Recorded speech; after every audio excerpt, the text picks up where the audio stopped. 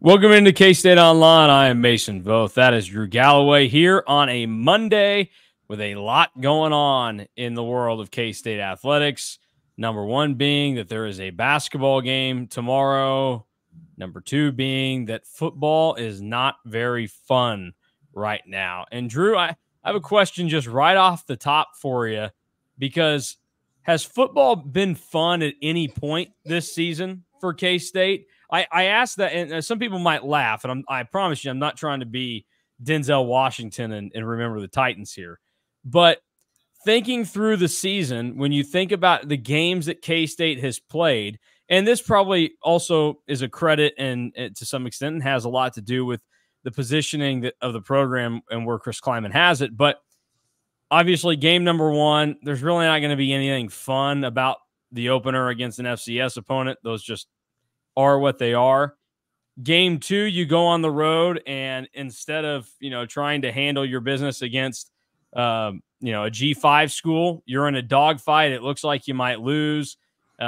Certainly the way that you won that game is fun, making that play the way you did, but it was really more stressful. I don't know that people walked out of it feeling good. I think maybe the only point in the season where people were having fun was when K-State trounced Arizona on a Friday night. Now we look back and we see how that goes. But ever since then, it's a vomit-inducing loss at BYU. Okay, you handled Oklahoma State. They also suck. And then Colorado, you blow a 2-score lead in the second half. Now, fun in the end to hit the bomb to Jace Brown, and that's when it felt like things might be going in the right direction. But again, I think there were things that you come out of that and you go, that was more stressful than it was fun.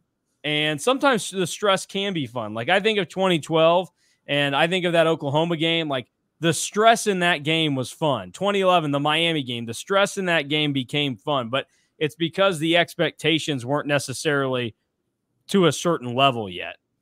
And now as we continue through the season, the West Virginia game, it was kind of ho-hum. And that's, again, not fair to K-State because you dominated a team. But what are you going to do? They're bad. You should have beaten them. And then the KU game, I'm not sure anybody had fun until a minute after the game, and you could rub it in the faces of your KU friends or whoever. And then obviously last weekend was zero fun for anybody. So, Drew Galloway, are you having fun this football season? Yes, because even though it feels like the sky is falling, K-State is still 7-2. And like I don't really care how it looks as long as you keep winning. And like last week or Saturday was just the epitome of not fun because it was pouring wet weather. We were there. That had probably the most rain that I've seen at a K-State game outside of the Missouri State game that got canceled at halftime. Just with how wet it was coming down, and then K-State doesn't play well. So like last week was just the epitome of not fun, but everything else, K-State's 7-2. They're still going to be ranked in the first college football playoff poll tomorrow. They still beat KU. They handled really bad teams. They won in a fun way at Colorado. I don't know. I find winning fun, and K-State has done a lot more winning than losing. The two losses have been like so not fun that it probably like cancels out how much fun that the wins have been. But I don't know. I come away from this, and like the further that we get away from the Houston game, like, yes, it was insanely frustrating. Yes, that's a game that K-State has to win. But at the same time, like, the sky isn't falling. Nobody needs fired. Nobody needs to transfer. K-State played one bad game. They're 7-2. They need a little bit more help now to get to the Big 12 championship game. But if they get help, and it just takes Colorado losing one time and K-State winning out. So it's really no different than if they would have won the game. So it just feels worse because of who they lost to. But I think that the bye week comes at a good time, and everybody can kind of regroup collectively, not just as like the players, but I think fan base, us, and can kind of like look back and be like, okay, this team is 7-2. Like they're a pretty good team. Yeah, I mean, look, I don't want it to confuse like winning is good and all that, and I think the last 2 seasons really haven't been that fun of K-State football. And I say that from the standpoint of kind of what you mentioned there. K-State is, for the most part, beating who they should beat. They didn't on Saturday. And as we know, those games were blowouts last season. Pretty much the same this year outside of Tulane, really. And then, KU, you can say whatever it is there. But again, I kind of go back to it was a rivalry or whatever. But then, BYU, like you lay an egg there. The Houston thing happens. And last year, you didn't get a win over a team that you felt like you maybe should have. Oklahoma State, you could have done it there. Texas, you could have done it there. Missouri, you could have done it there. Iowa State, I mean, that was probably the worst loss of the season for K-State. I think it's this new era of college football where the way the Big 12 sets up, K-State is expected, and they have the ingredients to be better than what they have this year, which sounds crazy to say because they're 7-2, but you were just kind of getting to the point where you could kind of erase the BYU loss and feel like, okay, we can get past that. You can be allowed one hiccup. Well, K-State got rid of their hiccups, and all of a sudden they said, let's chug a bunch more water, and they got the hiccups back. And now these ones aren't going to go away for a long time because you've got a bye week on your hand. And once again, K-State has a bye week that they're going to have to ask some serious questions over. I am with you on this, though. Anybody that is wanting to just blow this whole thing up is absolutely out of their mind and downright ridiculous. I mean, reading a lot of the posts on KSO on Saturday night and into Sunday, and still the ones that are going out on Monday. Boy, Jerome Tang and the basketball team needs to save everybody with a 40-point win tomorrow night. And Coleman Hawkins, Doug McDaniel, and Max Jones need to each have 25 points because there is some lunacy out there right now. Avery Johnson is not a problem. Chris Kleiman is not a problem. Connor Riley is not a problem. Do these individuals and others on this team have things that are problematic and that they need to get better about? Yes, but everybody has that. And there's a reason why if you look around college football, not every team goes undefeated every year. Not every team only has one loss every single year. Losses happen, and unfortunately, they are more common in leagues where there isn't as big of a talent differential. And that's going to continue to be a thing in the Big 12. What TCU did in 2022 is a bit of an anomaly. That is not going to be the norm every year in the Big 12. What you don't think that beating every team's quarterback up to the point that they can't play isn't a very sustainable model? Because that's all the 2022 TCU team essentially did, and that's why I think so. And that's why, like, I look at this and I know that they're still undefeated and just had their second bye, but I don't think that BYU goes into the Big 12 championship game undefeated either. There just isn't that big of a differential between teams now, and that's just going to be how it goes. And you're going to have frustrating games where you do lay an egg, and K-State did lay an egg. I mean, I think that was probably the most negative instant reaction I've had for a football game probably ever. And I kind of laid into them a little bit on the Sunday show. Like, it was a bad game. But the reality is, when you kind of step away from it, bad games happen. It is, can you survive your clunkers? And for a little bit, it looked like K-State was going to. And I'll say this too. K-State doesn't lose back-to-back games super often. And a lot of times they beat that other team to hell after that they just lost. So Arizona State has been hot recently. But you kind of look at that game next week, and you know that it's going to be a night game now. Mm-hmm. That's a game that it feels like K-State could kind of get right. But that's another one where you just need to win it and move on. But yeah, to answer how much fun am I having, I don't know. Like, it's just such a, for me, I always just find wins fun because then you kind of avoid all this like negative talk that has kind of happened over the last 72 hours. It's like, for us, any kind of win I think is a good thing, and it like keeps everybody more engaged. Everybody's happier. But now it's like, ugh. The bye week, though, I think does come at a really good time because K-State needs to figure out how to run the ball more effectively. And they also just need to kind of figure things out internally, because I think that there are some things that happened Saturday that have just been repeatedly happening over and over again. And I don't know if a personnel change is needed at some spots, or it's how can we just scheme around this? So because we know it's going to happen. So how can we fix that? But I'm not hitting the panic button. I might be the crazy one, but I'm not really panicked at all. I'm not hitting a panic button, but I am making some calls and getting some things in order in regards to the running situation, because I've talked about this all season.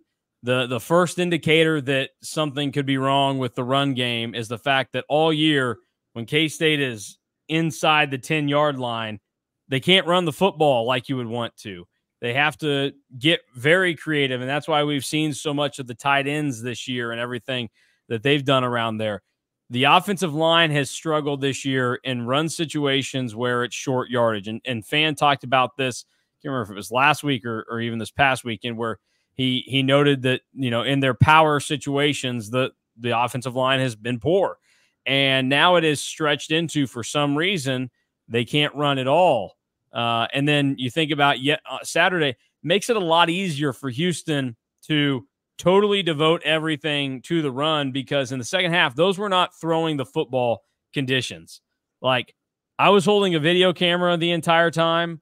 There was nothing that I was going to be able to do to keep that thing dry. There was nothing I could do to keep my hands dry in that situation. And even if you thought you were drying them off, you were just drying it off with a slightly less wet towel or whatever else out there. So that's why when K-State has to throw the ball 39 times in that situation and Houston only does it 12, that's where your biggest issue comes from.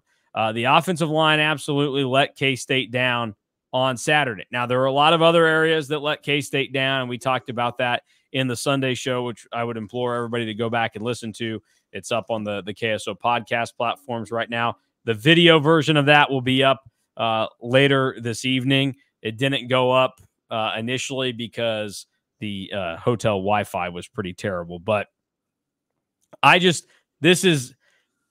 K-State has to go out there and provide some excitement and provide some fun to this season. It hasn't happened to this point in time, and it'll be interesting now moving forward if they're able to turn it around, because if they win out, then that totally changes the complexion of the season.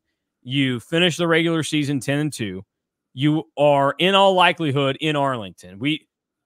Outside of Colorado winning out, there is not really a scenario we've found yet that's realistic where K-State does not play for the Big 12 title.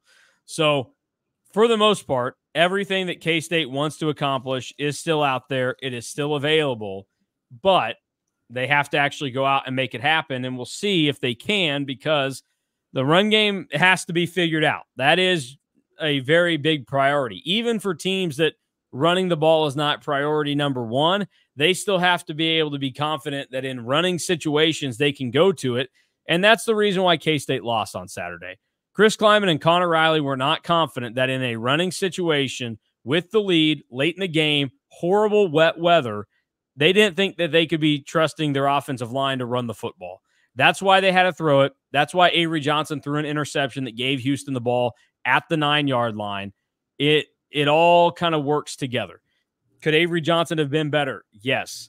You can't throw those interceptions in that situation. But again, if you're Chris Kleiman and Connor Riley, you probably shouldn't be asking your quarterback to throw the ball in that situation. And like we talked about on Sunday, if you are, do not be throwing those passes that have to be so specific and fine with their timing in shorter yard situations to where a greater likelihood of something going really wrong happens. Because there's a difference between throwing an incompletion 20 yards down the field or an interception 20 yards down the field versus throwing something into traffic where, like we talked about, the DBs are still coming up to get their receivers that they're supposed to be on. The linebackers are right there. There's a lot more that can go wrong in that situation. So, again, you can blame Connor Riley and Chris Kleiman. They deserve it.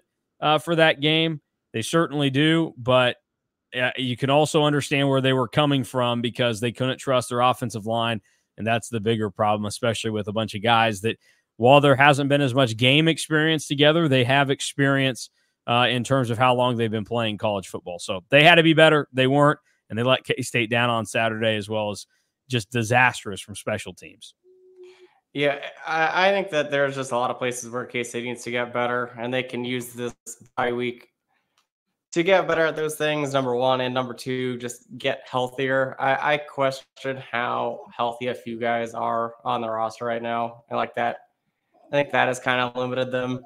One of the guys that I kind of question how healthy he really is DJ Giddens. Because it has looked like pretty much post-Colorado game that he's just kind of a step or two slower. Even though you think about the last third of that game against Colorado, where he wasn't in as much, they were having. Yeah, I'm with you on that. So I think that the bye is probably good for him. I think that the bye is good for Avery to kind of reset a little bit because he had the injury against Colorado, and I don't want to say that he hasn't really looked the same since because he's been pretty solid in these last few games, but I think that more time to kind of see everything again. And then I just think that you are at a point in the season where a lot of guys just have a lot of like minor injuries and you want to get them healed up and ready to go for the Arizona State game next week. But I don't know. I just think that the more that we get away from the Houston game, and I don't know if this is just more of me kind of coming from the perspective of not really being so like entranced as a fan anymore, but I'm like, okay, you look around. I said on the Sunday show, like 38% of the games on Saturday ended in an upset. There isn't a like, this team is so much better than everybody else, even in the Big 12. And I'm like, okay, every team is probably going to have a stinker. And it does suck that it happened against Houston, and it sucked that it happened against BYU. But I just don't think that any team is really like not susceptible to that. So this whole like, oh, is this like an indicative thing of the program? No, I think that's just how college football is. And that there are less and less what I would call elite teams now than ever before. And the season is still right in front of K-State to go grab. And this is the other take that I'll have, and I'll stand on this until I die. If K-State goes 10-2 and doesn't make it to Arlington, that's still a good season.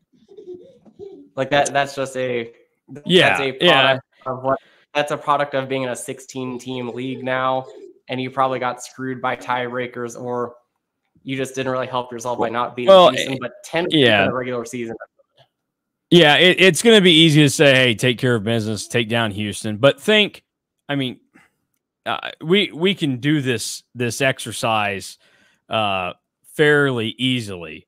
But think about even going back to the Big 12 champs a decade plus ago. Like Oklahoma State went 12-1. They beat Stanford in the Fiesta Bowl. They won the Big 12. Their only loss was in double overtime at Iowa State, who went 6-7 that season.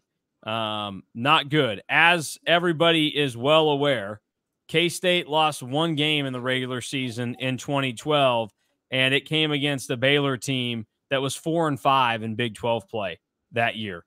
They went 7-5, and it wasn't until they ended up getting their eighth win in the Holiday Bowl against UCLA. So, like, we can keep doing it. Good teams lose to bad teams every once in a while, including those in their heyday. It's something that happens. Think about Georgia. Like Matt Campbell's first year.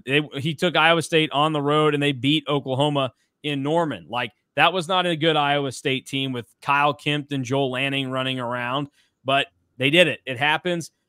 What the killer ends up being in these massive leagues now is there will be a little bit more parity, and it is going to be so schedule dependent because K-State going on the road and getting the win at Colorado should not be taken for granted. Not just because of how K-State won it, but the fact that they were able to do that when you look at how Colorado's playing now and the fact that that's one of the tougher games that is going to be on a team's schedule this year in league play. Initially, we didn't think that going to BYU was anything, but then you see what BYU is now. We're in November and they still haven't lost.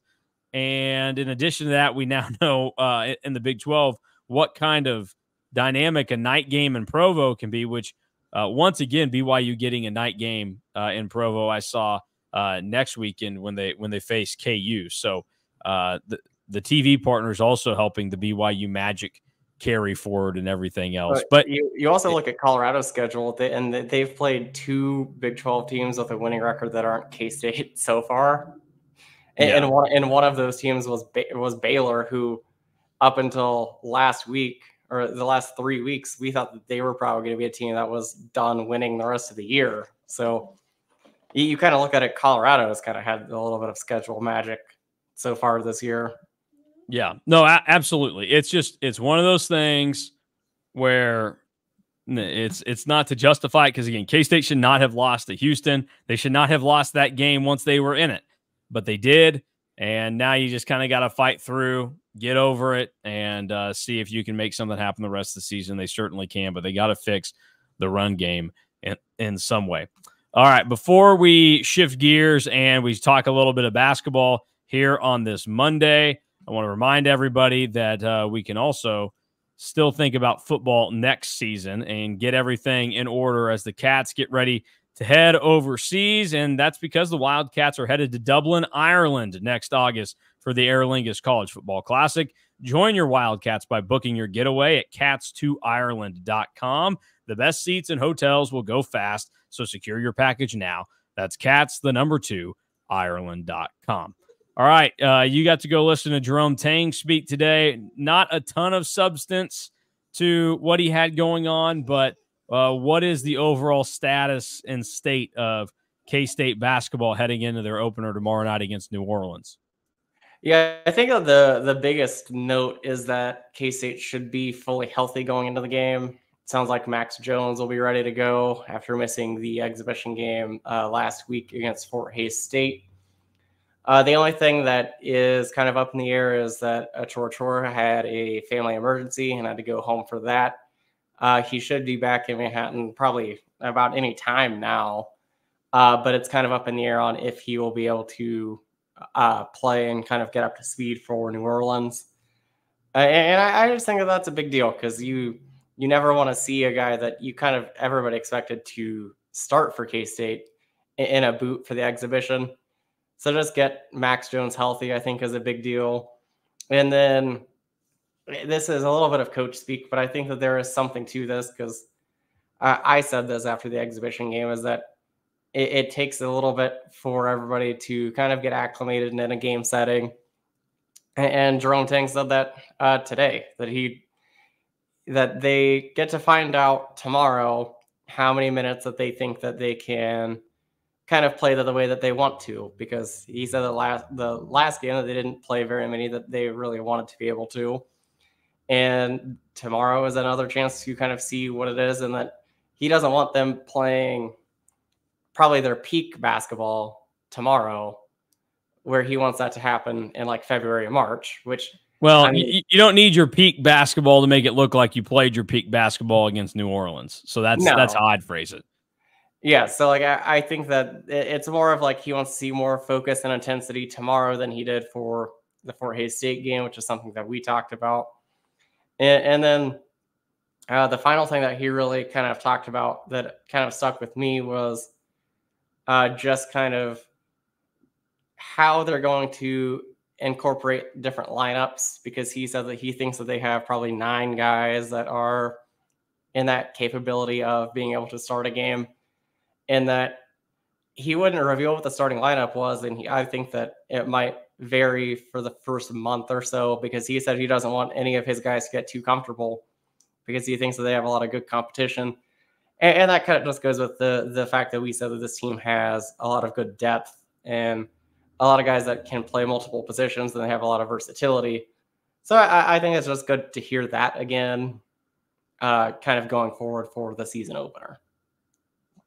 Yeah, I think it's going to be nice to have Mac Jones out there, because I think what the possibility of what Max brings to K-State is that I do think that there is some leadership, and also his skill set and ability would have helped them kind of give us a better preview of what they might actually be in that game against Fort Hays State. But I think having him out there will help. I also think, just like most situations, the lights being on for real, and knowing that even though it's a pretty similar tier of opponent to Fort Hays State in all seriousness, it helps to know that the game actually counts and actually matters, and you might get guys to be a little bit more locked in. I think K-State will be ready to go, and I think they'll have a pretty easy time tomorrow. And it should be noted how important it is to do that, because so much of the talk last year was how everybody was gaming KenPom and the net and all this. Like,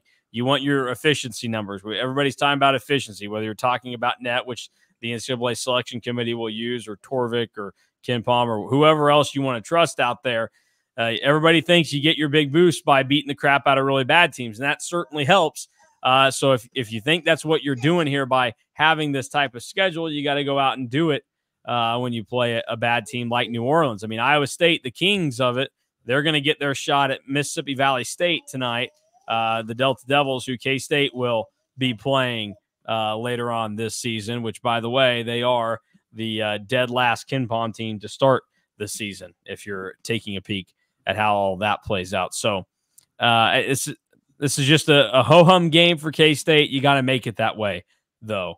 And you can't have a Chicago State. You can't have an Oral Roberts or whatever, because if so, then you do have some real problems on your hands, and I will seriously adjust what my expectations for this team are. But I think they've got the players, they've got the coaches. I think this is going to be a really good basketball team.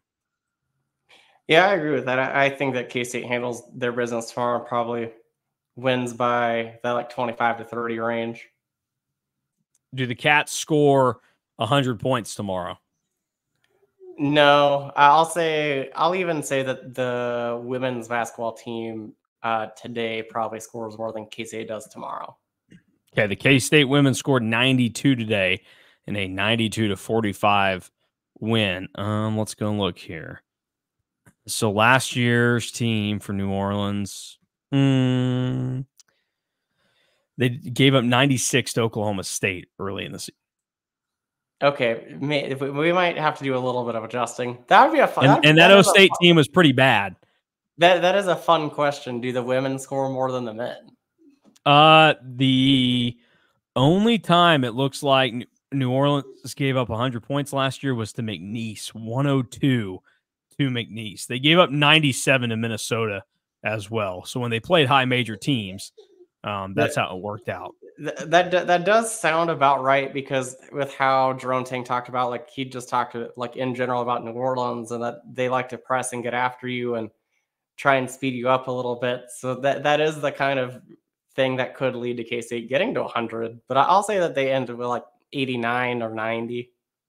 Well, the hope would be, since you weren't able to play some of the end of the bench against Fort Hays State, you're able to do it against New Orleans. Yeah. We'll see, though. We'll see how it ends up going.